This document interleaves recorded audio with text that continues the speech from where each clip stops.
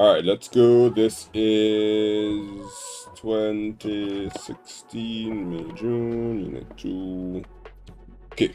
For each of the following scenarios, identify which data structure will be most appropriate when writing software. For a call center, to ensure that calls are answered first in, first out, this would be a queue, because queues are first in, first out. To allow the undo button to operate correctly in a word processing application, for example Microsoft Word, undo will be the last change that you made will have to come back out, so that'll be a stack.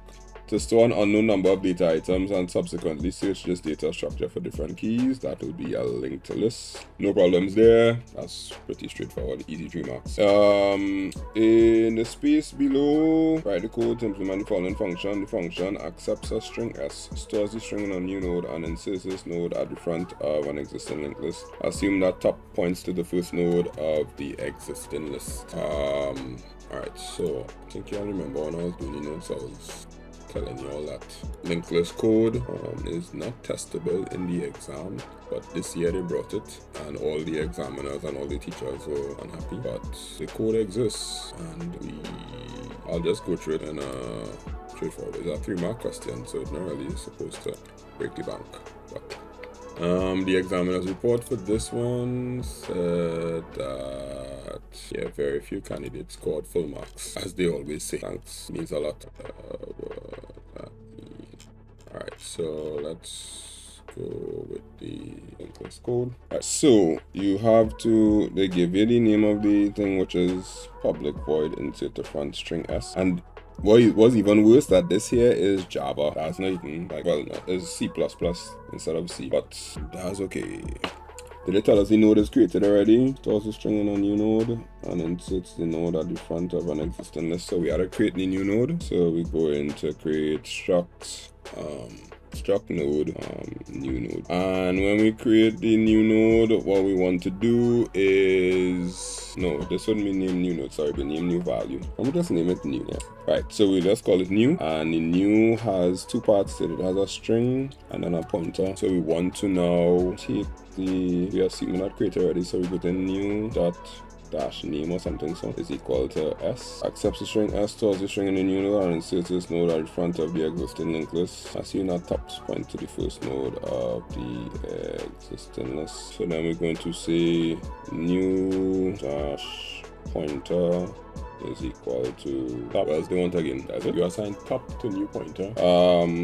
Top points to the first node. What they want us to insert it? Insert to the front. Okay, yeah, my bad, yeah, I mixed it up. So we'll basically be taking top, which is a pointer already, and let's say top equal to new pointer. No, top will be new. Yeah. Top will be an empty node. So we could say top dot pointer is equal to new. Top pointer is equal to new.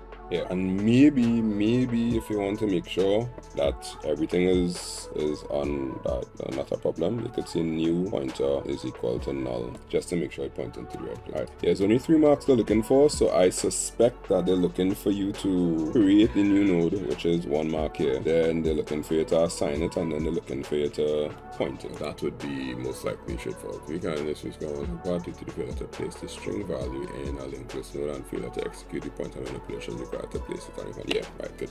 Yeah, so the 3 marks would follow that. Create a new node, then put the variable inside of it, and then point it to the, well, sort it out so that it end up in front, which is top pointer. But I just put new pointer is equal to null just for good measure, because that will make sure that the value is only 1 value pointing to null. Alright, queue is an empty queue of size 5. In the space provided below, draw diagrams to show the contents of the queue after each of the following lines are executed. Lines 3, 4, and 5 show all elements in the queue for each illustration. So we want to draw out this queue, 5 spaces. Alright, so we want to enqueue A. A will go here. Next one, I'm not going to write that whole thing. I'm not going to draw for that. Next one should be after we get the A. That's not, I'm going to duplicate it. How much times I do it? 5 times? Duplicate. Yeah, I had this screen. Guess that didn't work out too well. My shortcut failed me. Let's try it one more time. I'll move them one at a time. 1, right. Okay, good. So we enqueue A, then we had to enqueue B, then we enqueue C, and then we have to dequeue. So we'll have the B and the C, but the A will be gone. And then we have to enqueue A again. So we'll have the B and the C, and then we have the A. Enqueue A, then Q, B, and Q, C, right? That's the first three. Then we have to DQ, or we have which will take out the A and then the B, right here. We don't need to see what we don't need to show that the variable C ended up having an A inside of it. All they ask you to do is show the elements of the Q. So just show whatever happened to the Q in that time. And we execute it on a stack. Yeah, three options that can be executed on a stack. That's push, pop, and I don't know, is full. Push adds a value to the top of the stack. I don't know how much description they want. It's 6 marks, so we ought to get 2 marks. But by putting the word push, that's clearly 1 mark, because you know that is a push, adds a value to the top of the stack. How much more description? I don't know. By inserting, by carrying up top by 1, by carrying up by 1, and inserting the value at the top, the value at the top. Right, pop removes a value from the stack by taking out a number, no, a value, and carries the top down by 1. And there is also peak, and then there's is full and is empty. So what we do is full checks to see if the value of top is equal to the max size of the stack. Cool. You could also do is empty, right? So I'm going to do the is empty. I'll just for putting it sake, so we put all of them is empty. Checks to see if the value of top is equal to -1. That would be the 4 things I could use. I don't know if they will accept peak. I can't say. Right, in the space of variable, write the C code which will reverse the order of a set of items in a queue. For example, if initially the queue contains the elements x1, x2, x3 to end with x1 at the front of the queue, then your code should reverse this order. Did they say that we could use a stack? The only way to reverse a queue is to, well, no, there are other ways. But the easiest way is to send all the items to a stack and then put them back in. It had no way you could do it with one queue alone. Like if it does have one queue, it's really impossible to reverse the values inside our one queue without storing it in some other data structure. So normally when they ask this question, they tell you use a stack. You have a stack at your available and you want it. So I would assume based on like past experiences that you're going to push everything to, you're going to DQ everything into a stack and then pop it back into the queue. So we'll do it that way. So the first thing that we want to do is, and then they even tell you if you could use is full and is empty and those sort of things. Like they didn't tell you if you have to use is full and is empty, if that's acceptable or whatnot. So 10 marks. The gray areas in this question will be difficult. All right, so alright, we will do it manually for everything. We'll do everything manually. Or should we write function? We just say write code, so anything that you write supposed to work. Yeah, we'll do it manually and modify all the tops and all them things and the front and the rear. And okay, so we write in the while q dot front is less than or equal to q dot rear. So that's our first check. We're checking to make sure the front and the rear don't cross each other. Q dot front is not equal to q dot rear. We want to DQ the value. We had to assume that they have DQ available to us, right? We don't have to write the whole DQ for ourselves, but we will. We would, no, you had to push it. You had to call the push function because to write over a whole new push just for that. Now you had to push into the stack the value of q dot front. The value at q location front. Okay, right, let's say while front is less than rear, we're going to push into the value q location front into the stack, and that'll push everything. Then we had to reset the value, so front is equal to -1 and rear is equal to -1. And once we reset the values, now we're going to do a next while loop to say while rear is less than max size -1. While the rear is less than max size -1, we will pop from the from the stack, wherever you pop from the stack, you're putting it into queue location rear is equal to what you pop from the stack. Put S for stack. Right. So you're putting out the rear where you pop from the stack, and then you're saying rear plus plus. I'll carry up the rear by 1 each time, and as long as you do reach the max size, should be okay. And then we will stop. Yeah. Now for 10 marks, I find it hard to believe that they'll want you to write out all the code for a push. If you have to write out all the code for a push, you basically going to have to say, if you're going to write out all the code for a push, you're going to say top plus, and then you're going to say stack location top is equal to queue location front. And for the pop, if you're going to write out the code for the pop, you're going to create a variable called like x or something, and you're going to say x is equal to s location top, and then you're going to say top minus minus, and then you say queue location rear will be equal to x. Yeah. So if they wanted all the code, then that's what you would do.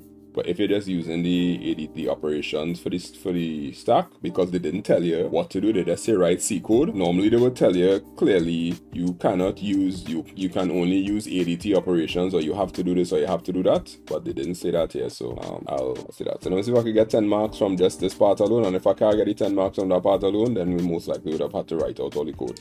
So knowing that you have to use our while loop is one. The condition for the while loop for the queue, that's definitely necessary to see that front is less than or equal to rear, because once front reach the rear, that means the queue empty. Push is the function there, and you're pushing the value from the front of the queue, because you have to prove that you're going to print front of the queue. Resetting the queue to empty is necessary.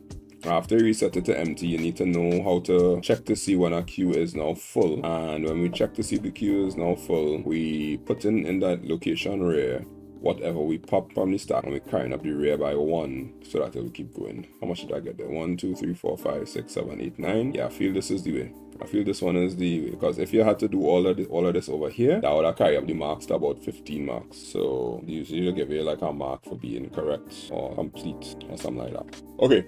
So that's the answer. Any questions here? Okay. Oh, look at this here. A few candidates scored high marks on this part of the question, and those with better scores use an auxiliary structure or a swap to achieve this objective. Okay, so you could use our auxiliary structure, and if we're using our auxiliary structure, that means we're using the stack. Okay, cool. So then, yeah. So then it's safe to use push and pop, because you're just using the stack as if it's there.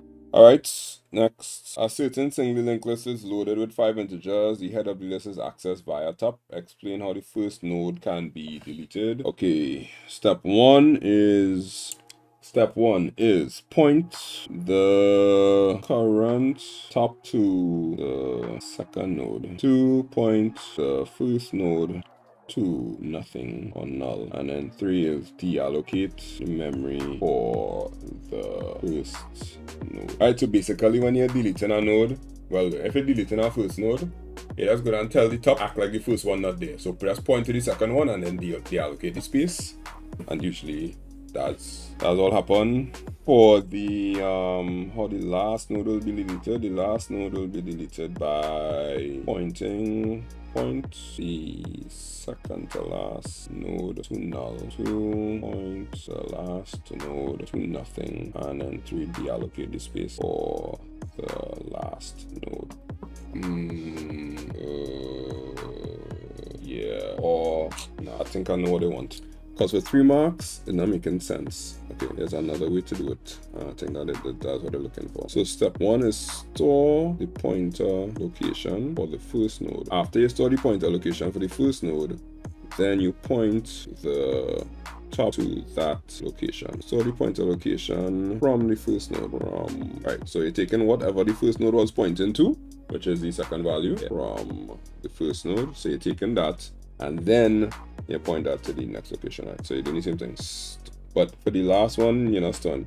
You're storing the pointer location of the, actually this one you don't have to store the pointer location because you're taking out the last node. Last node coming out the pointer location, you know is null. So this one is correct. Yeah, this one is correct. The first one is the one that had the technicality. So point the second to last node to null. And write it over the way they want it. Store the last node pointer location, and then point the second to last node to that stored location, which is actually null. But I have no idea if they will accept if you just say put the null in, because if you point it straight to null, it should work, but I don't know.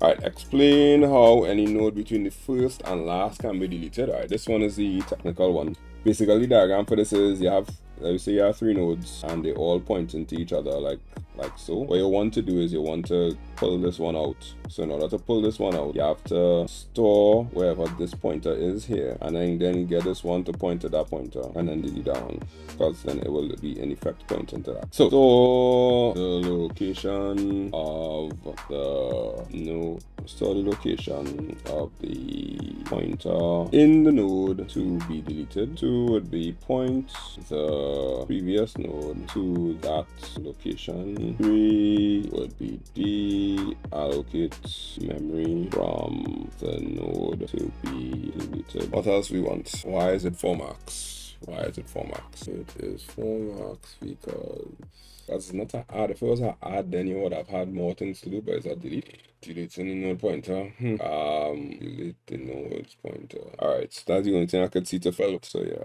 Alright, so let's see if I change this to delete the value of what is inside the node. So delete the value that is in the node to be deleted. Yeah.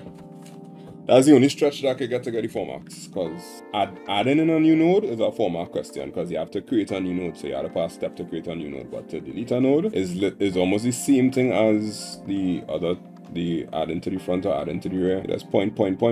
Okay, write C code to declare an array number that can store 10 integers. Okay, in ARR, and no, the name of the array is number, right? Int number 10. Right. Write code to fill the number with integers entered by the user. Okay. Int C for C is equal to 0, C less than 10, C plus percent D, comma, and number C. Pretty much. The user would enter the values and it would just run for 10 times right here. That's 4 marks for that way, for real.